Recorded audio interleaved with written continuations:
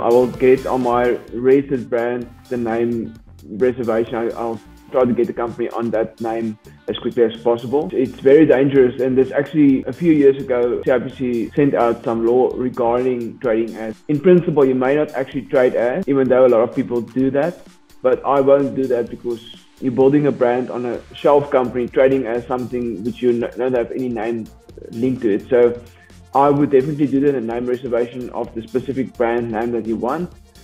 Change the name to that company for starters. Secondly, something that you can consider, maybe not today or in the next few months, but somewhere in the future, is to do a trademark on that name, so that people can't use that name in the future. But it doesn't have to be complicated. Initially, just kind of get your current company ready, change the name. You can be the shareholders in your own name, and when you're ready, we can kind of build onto that. But first, get that ready. Get your, like you mentioned, the tax clearance or the TCS PIN. Get that sorted out. Probably WCA letter of good standing as well, workman's compensation. So all those kind of things. Get that ready. Then you can expand from there as you go along.